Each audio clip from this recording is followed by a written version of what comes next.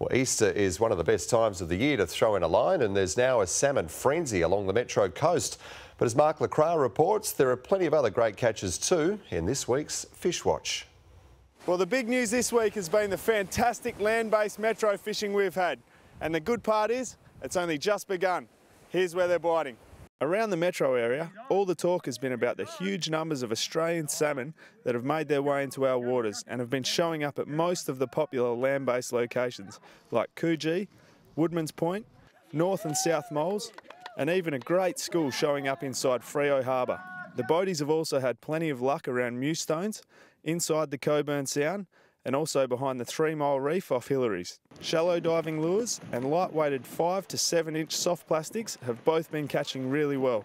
There are still reports of land-based snapper coming in from some of the local rock walls after dark, with muleys or half a blue mackerel on a set of snelled hooks being the bait and the rig of choice.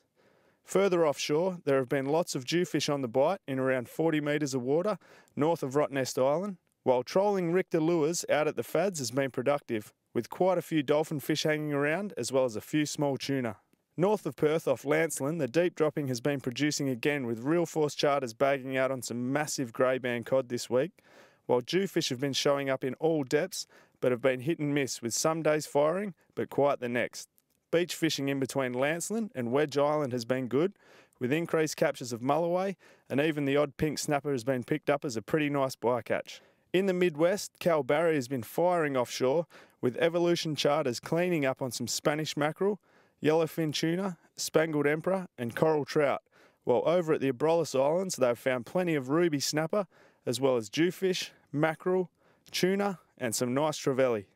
Well, there you go, heaps on offer at the moment, and with so many salmon around, just remember to respect your catch and only keep what you plan to eat.